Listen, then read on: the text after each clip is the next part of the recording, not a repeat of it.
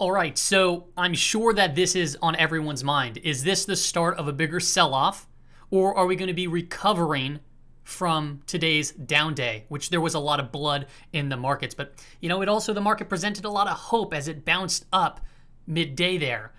Now, we're going to be spending a little bit more time on this video because we're going to be getting in depth, and I'm going to provide you with both bullish perspectives here and then also bearish perspectives. And I want you to look at both sides of these coins while you kind of sit on the edge and interpret what it is that you want to do, okay? There's a lot of positive sentiment still out there. This isn't the end, but there's also a lot of bearish sentiment out there saying, oh, you know, this is the top. I'm not calling for either of those. I don't care about predicting. I care about preparing myself for either scenario, because if either scenario plays out and you have a game plan and a strategy, well, that's going to work better for you. It works better for me. All right, everybody. My name is Michael Silva. You're watching the Daily Stock Market Brief Show. Like I said, we have some very interesting charts to go over today, some that I haven't shown before. So I'm going to be bringing them on. Let's get into today's episode.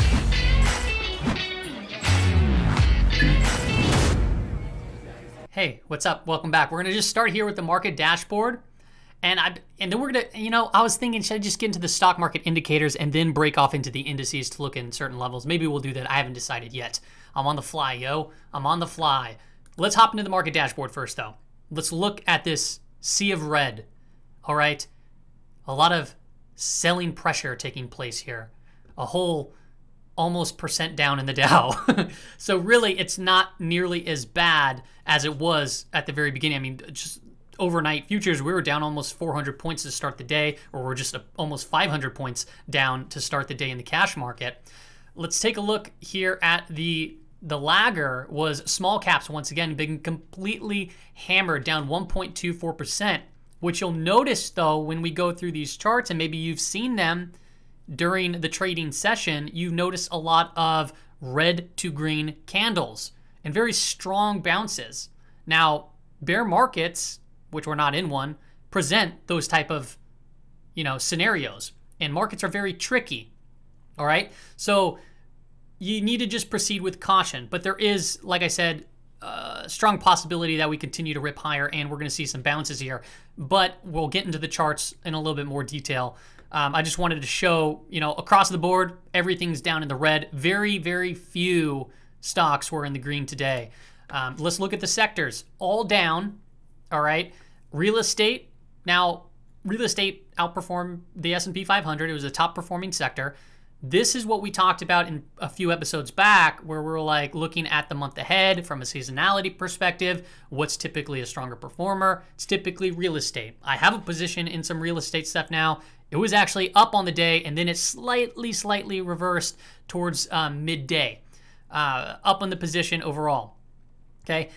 Then we have a couple to mention: utilities and consumer staples. Now, one day doesn't change a trend, all right, but it's something to note that defensive names are coming into play. More on the defensive talk right here. You're looking at the long-term yields, right? So the 30-year, the 10-year. These are the shorter term, but this is not something that you see if, you know, what am I trying to say here? The bond market is signaling something, and either the bond market's right about something, or the stock market's right. And the stock market continues to really drift higher. I mean, we're not far from the all-time high, right?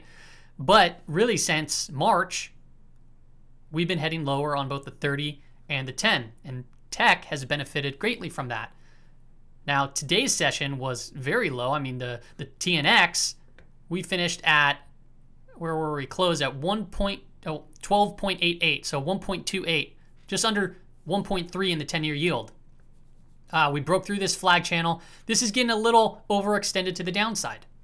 All right, I don't know if it can continue to fall here or if we're going to start to see it bounce. However, when you think about it, what sector, sector, has been performing the best? And really, this right here to me, when you look at, for example, the TLH, I'll get back into the sector thing. This to me, this is more of a flight to safety, in my opinion. It's getting a little frothy, right? RSI is getting a little bit overbought.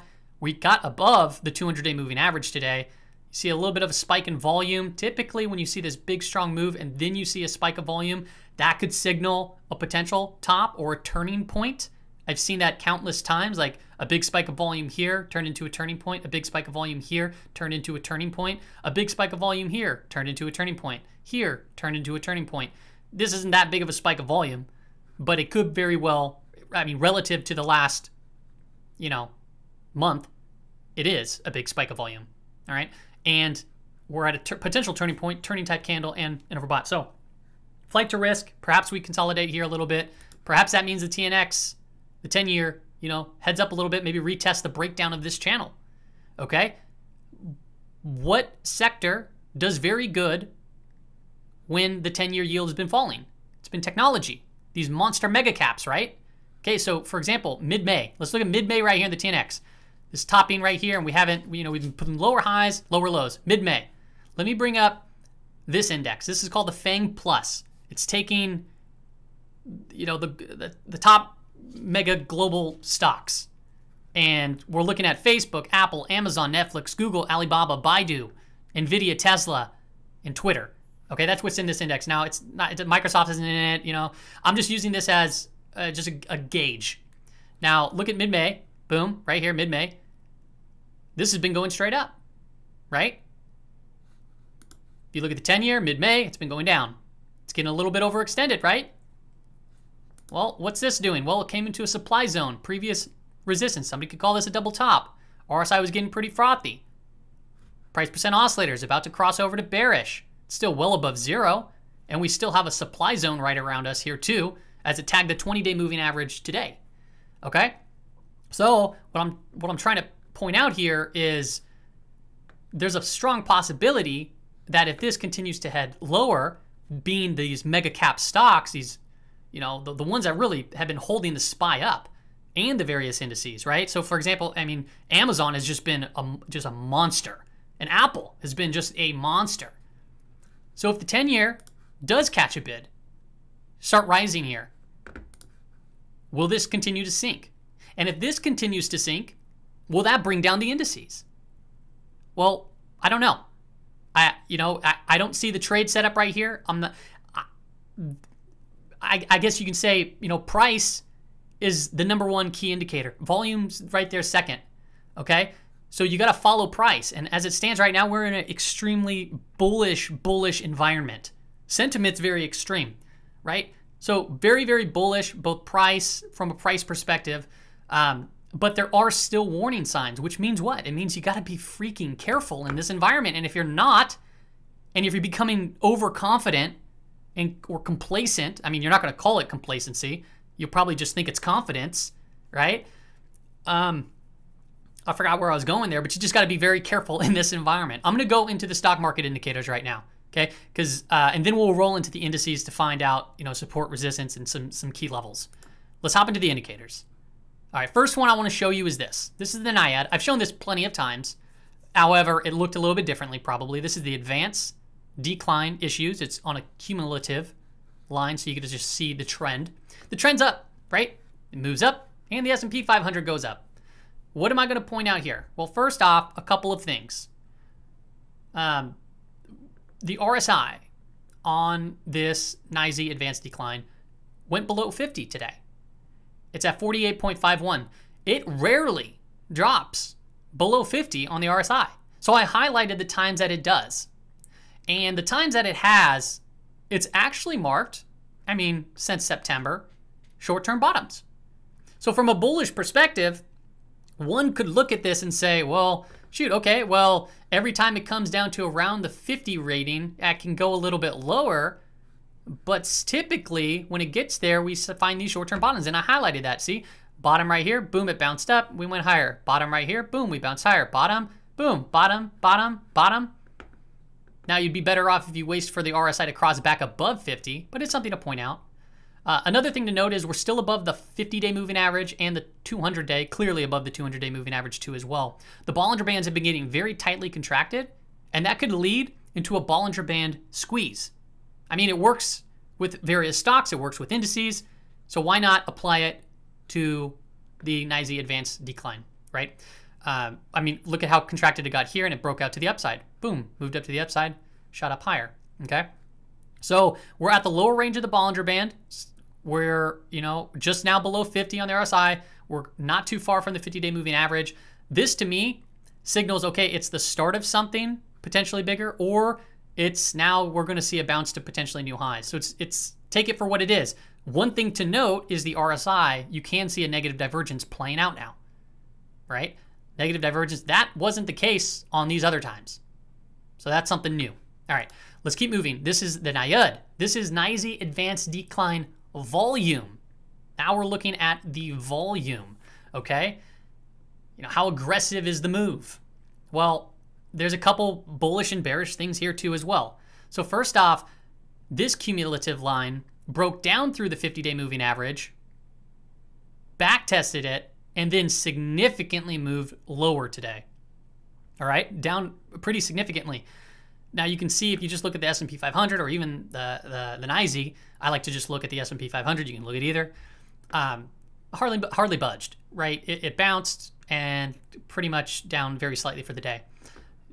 You can see that there's been a negative divergence here that's been building, and we just saw a little move to the downside.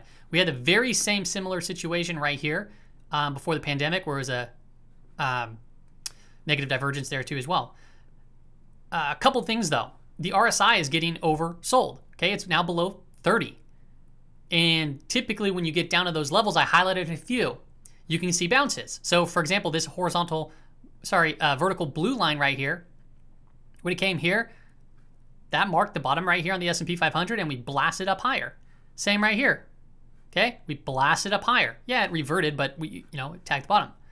One thing to note also is the similarities between the RSI both now and leading up to the pandemic. RSI was overbought, right? Then it went down lower. It came up just right above 50 before it started rolling over again.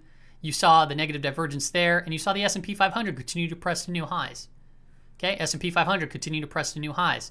RSI got to a little bit frothy over here, dropped down, back tested the RSI, and is starting to roll back down through that. So is this a start of a stronger breakdown, or is this a bounce? I'll leave it up to you to decide, but understand that you can create a strategy for both ways. To me, looking at the price, I'm still bullish. I'm just extremely cautious. So the positions that I'm looking for are long positions, unless we, get some crazy gap up. Then I might look to sell some of my longs into that strength. There's so many different techniques that you can use in this environment. What I wouldn't do is if the market gaps down 400 points, I wouldn't short into it, right? Because, like, for example, today proved that point. If it gaps down 400 points, and like I even posted this on the Discord, I was like, I wouldn't be surprised if the indices catch a bid here. It makes sense. I mean, the trend is up, all right? And tops are a process to create. Now let's get into a couple other ones, okay? This is the advanced decline cumulative line here, and we're looking at a couple sectors. I found this to be kind of interesting because I'll tell you why. The strongest sectors is technology in the S&P 500, or the SPY, right? But consumer discretionary makes up a big piece of it, and also communication services. So I didn't bring up technology here because technology sector doesn't have these divergences. Okay, so that's totally fine. However, I want to call out a couple of things that I noticed. So consumer discretionary, you can see the advanced decline line, advanced decline percent line, and we have the cumulative on if you want to do this on stock charts yourself. You can see here it's putting in a lower high and heading lower. Meanwhile, the XLY, which is consumer discretionary, has been putting in a higher low or a higher high right here. So those two are diverging. It hasn't been doing it for long, but it's now been a month divergence taking place. All right, so what it's telling me is, okay, the sector's moving higher, but the internals are weakening. That's not a good sign. Now let's look at communication services. This is even a bigger divergence. Like, this is pretty big. I look back through the history, I'm like, I don't really see anywhere this has happened before. So this to me is very interesting. So communication services, look at here since March. Higher lows, higher highs, just beautiful trend, very bullish in the price action. But since March, look at the advanced decline line. I mean, dang. You know, that's putting in lower highs and lower lows. The overall long trend here is up, but you can see, I mean, tops are a process. And if this doesn't resolve itself to the upside, that would tell me that there could be very well more weakness ahead. Why? Why is that? Well, the market can't, the sector, I should say, can't continue pressing higher and higher and higher when its internals are continuing to bleed out. There comes a time where you need to get a reset. Now this is where it gets interesting. Utilities. Look at this. Utilities is defensive. It's a defensive play. And look what's been taking, look what's been taking, what am I trying to say here? I don't know what I'm trying to say. Look what's been taking, I don't know, whatever. Somebody will leave it in the comments. Look what's been taking place. There we go. Look what's been taking place here. Utilities is down here, right? It's been putting in, the price of utilities have been putting lower highs, lower lows. It's been trending down. The price action has been trending down. But the internals are strengthening. I mean, we're almost at a high here for the internals. So what's that telling us? That's a positive divergence. It hasn't played out in the price action yet, but if this does start playing out as a positive divergence and this continues to build up higher highs and higher lows, well, guess what? We'll probably see utilities start to strengthen as well. And if utilities strengthen and outperform the SPY, guess what? That means more defensive names are coming into play, which means there could be a rotation into defense. Risk off, right? Hopefully this is all kind of coming together. I found that to be very interesting. Now it's also short term, but it's been going on for a few months. And if it's been going on for a few months, you don't want to just ignore it, okay? Let's look at NIMO. This is breadth. Now let's talk about more bullish perspectives. This is where people can get faked out a little bit. This to me is getting overextended to the downside, which tells me it's very possible to see a bounce. Yeah, strong oversold readings are like -80, but when it gets down to -62, that's pretty overextended. And you can see like these boom right here and right here. You saw these dips and then they got right back up. Okay. Another thing to note though, I mean, look at all these peaks. Like, so this peak right here, that was an all-time high. This peak right here was an all-time high. And pretty much, yeah, this peak we're seeing right here is a all-time high. But pay attention to what the readings tell you. While we were moving higher, breadth was just continuing to deteriorate. As we pressed higher in the, was this September? Yeah, September. That one was crazy.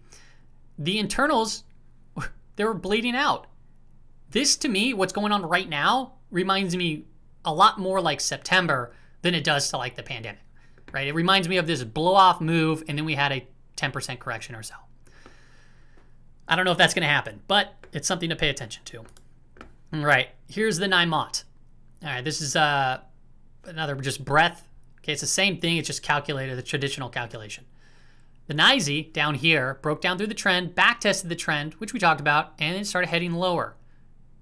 However, the reading on the 9-mot is also now getting to being overextended to the downside. So it's an area where you typically see bounces. All right, so we've got this reading down here at -175. Boom, we saw a move to the upside for a while there, a few days, and then it started to roll back over. Right here was a little bit more overextended. Boom, we moved up to the upside. Here was a pretty big overextension. Boom, to the upside. All right, so we're getting a little bit overextended to the downside. And it's happening very quick, right? If you look at the price action and you're looking at this reading and the reading's getting super overextended very quickly, that's not necessarily a bad thing from a bullish perspective. Because that just means, okay, that's all that took to get an overextended reading? Yeah, we'll probably bounce from here. But breakdowns also take place in these areas too, all right? So it's something that shouldn't be scoffed at, and you should just pay note and then create a strategy that if it's this hard to navigate the market, however, you're bullish because the price action's bullish, but you need to add a layer of cautiousness, you can scale back position sizing, scale back on your risk, or if you're buying the dip, maybe instead of buying at a certain amount, you cut that amount in a smaller portion just in case. And if you can always pyramid into it as you see more strength. All right, there's so many different tactics. Like I said, these isn't predictions at all. This is me just sharing both bullish and bearish perspectives here. Here's another bullish thing: the BPSPX, positive divergence. Boom. The BP chart here put in a lower low, but yet the RSI has a higher low right here. We've seen these type of divergences take place, and they resolve really nicely to the upside. RSI is oversold again, which also represents a bounce point. However, what did we say about September and the area right around the pandemic time?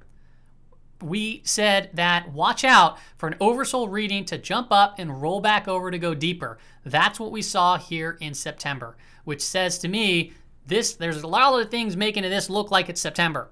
All right, but from a bullish perspective, we're oversold. We can get a bounce. It's as easy as that. However, just watch for it to continue to head lower because breakdowns also happen at those readings. More internals that are diverging. I won't spend too much time on this because I bring this chart up often. It's very important, and this is very important for any retail trader that's listening to this, which is probably the bulk of viewers. If you've been struggling making profits recently, the reason why is because of this. It's very hard to outperform the S&P 500 as a retail trader, especially if you don't understand hedging, when you have internals just dragging lower and the market's pressing higher. It becomes very, very difficult when all the individual stocks, the bulk of them, are tanking, but the S&P 500 levitates higher. So if you're having a hard time outperforming the market, just know, well, you're working in a very difficult environment. All right, so nothing to be ashamed of. Just don't put yourself in a hole and then all of a sudden lever up to try to get out of the hole, but then you get yourself in the hole deeper and then you start to unravel yourself and then you lead to a blown up account. All right, you don't want that. Here is more of a sentiment check. Let's take a look at what asset managers are doing, and we'll look at the RIDEX.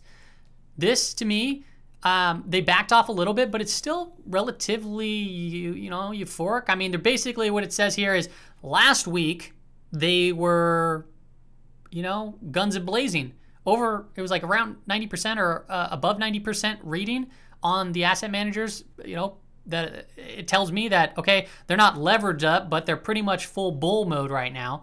A little bit of a little bit of a move down. You could also call this a little divergence here, right? As the market's pressing higher, the asset managers are backing off, but it's still relatively high. And if you look at the RIDEX, I mean, that is still full bull mode there too. Okay, and this has just been full bull mode. So that hasn't even, we're at 0.08. I mean, that's it's just, let's go long pretty much on everything right there. Okay, let's look at the VIX. This is the 30-minute time frame for the VIX. Pretty big move up, right, on a Thursday. Guess what? Tomorrow, it's Friday. Will we get the VIX crush Friday? Probably. Probably. We have two gaps below us that can be filled. And if we fill those gaps, we can sometimes act as support and they can move higher. A lot of the gaps in the VIX, they do get filled. We still have two gaps above us, which is the risk factor. And if we get these filled, that could present a very good opportunity to go long on individual stocks or the S&P 500. So we'll keep an eye out for that. But as it stands right now, what I did find interesting is, I didn't do this, but if you draw a trend line from up at this peak through this diagonally, boom, like that, this right here gapped way up. It bounced from that trend line, which I should have put that in, and then it actually was defended. But you can also look at it, this peak, it was once resistance. Boom, it acted as support right at about 18. So 18 could be a key level to take note in. If we start heading lower, 18 we might bounce again from those levels, but also right around 16.52 as well. Let's look at a longer term time frame, still within this technical pattern here, this falling wedge. It's amazing how tight this is coiling up and how it's so well respected. You can see here tagged perfectly 2 weeks in a row.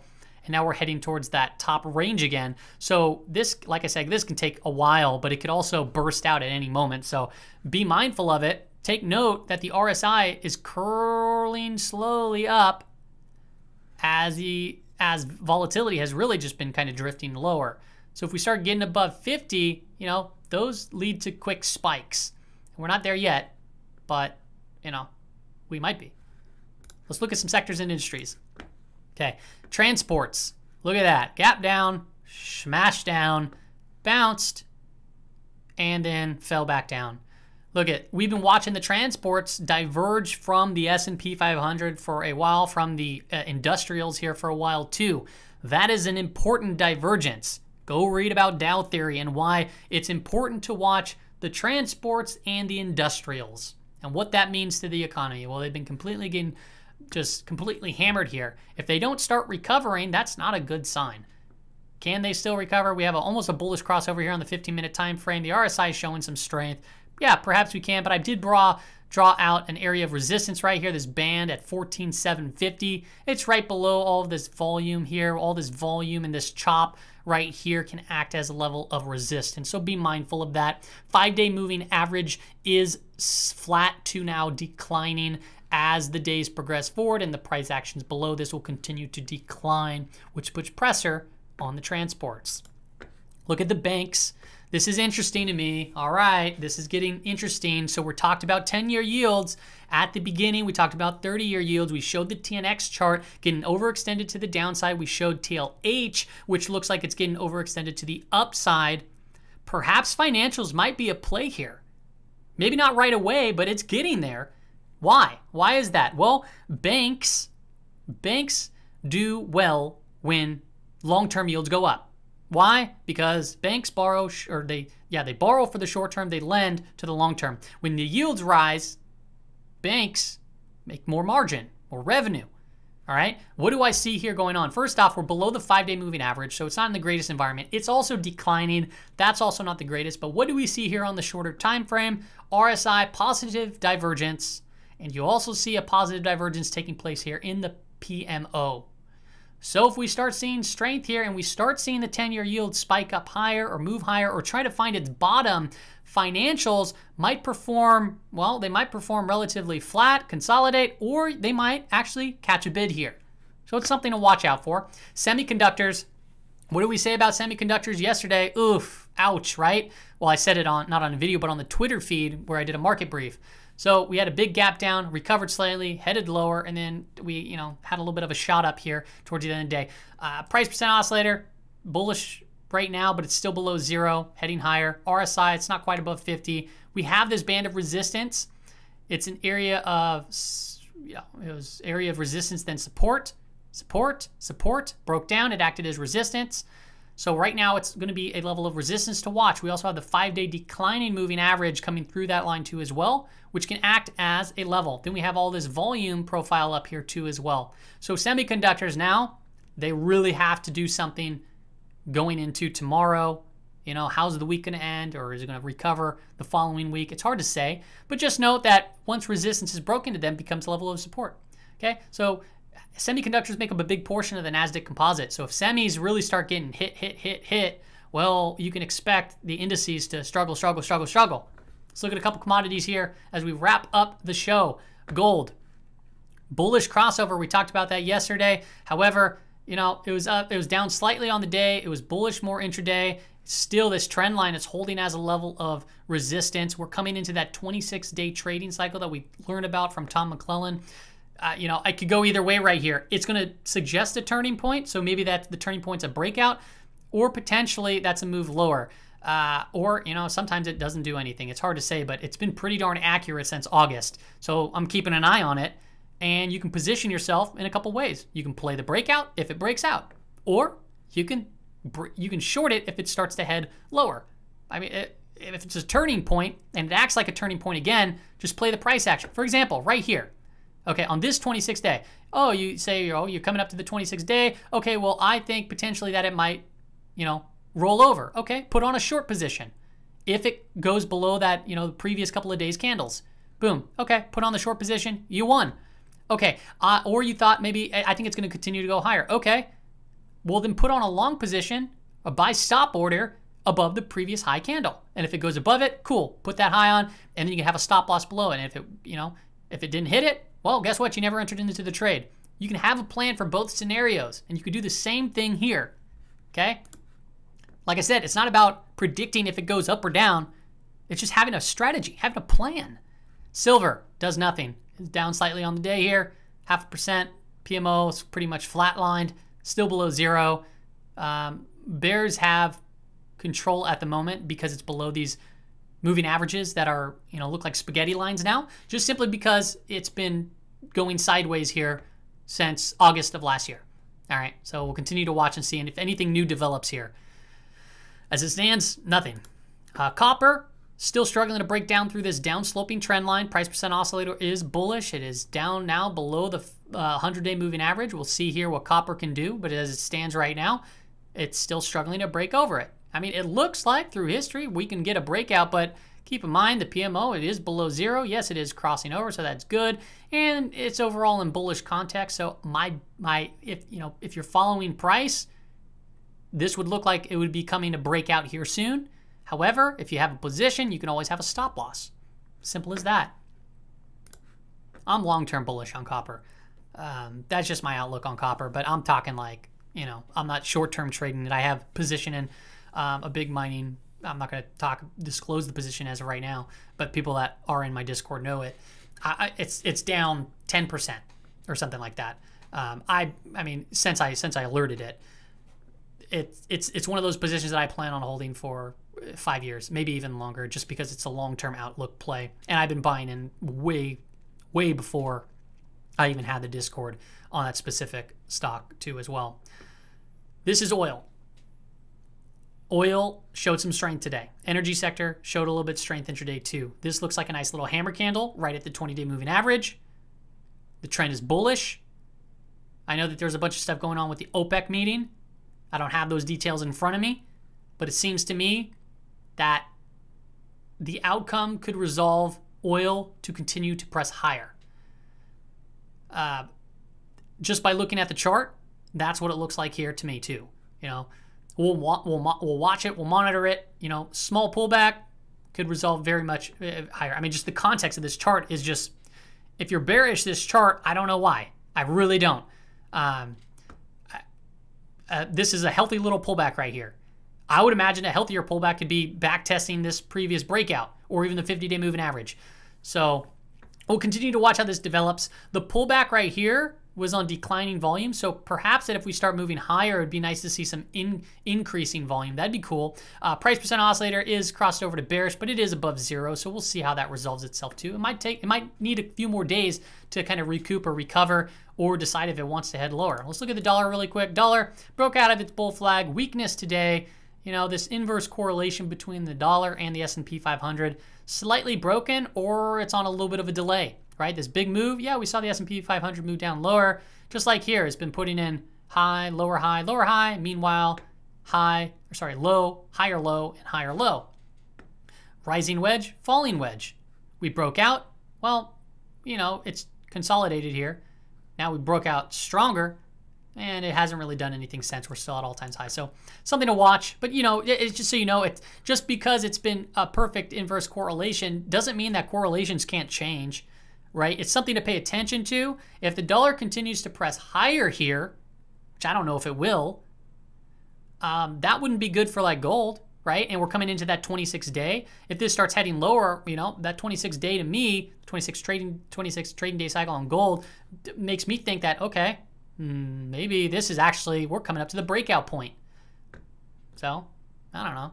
And we're seeing a lot of bullish crossovers here on various miners too that have just been getting slaughtered. Oh my gosh. I don't have the chart of the GDXJ or the GDX, but in individual miners, but holy moly. We're down 0.11% in gold. We're slightly up yesterday, and the miners have been getting just slaughtered, which says to me there's a lot of upside potential if gold does want to track higher here, because the miners, they'll have to play catch up.